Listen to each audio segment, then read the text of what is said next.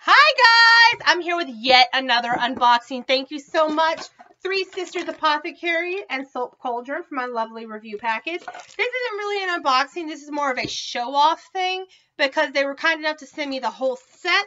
So I wanted to go ahead and give them some love for that. Thank you so much, Three Sisters Apothecary, for my lovely review package. This is their gift set. You can get this in... Hold on. Sorry, that was loud. And I just dumped everything out. So, they have these in different scents. I picked the rose coconut milk scent. I'm going to try to put this back in here, but it fell out when I opened it. So, it looks like that when you get it. It's got all their different, almost all of their products. And it's got this little card about them. It says pH balance, natural botanicals, pure essential oils, synthetic free and cruelty free. It's from soapcauldron.com. I'm just going to go through the products real quick, and I'm going to leave the links down below so that you can go check it out. So this is the Rose Coconut Milk Bath Salt Soak.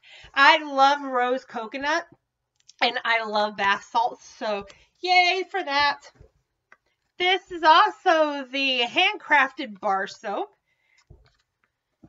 This is another bar soap.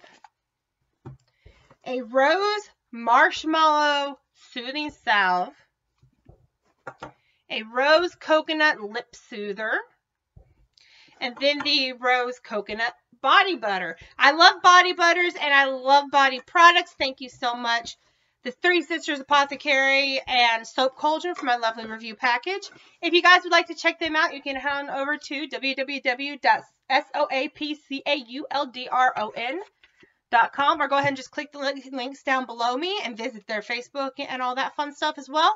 If you guys liked this unboxing and this beautiful package, and it smells so good. Oh, I forgot to mention how good it smells. It smells amazing.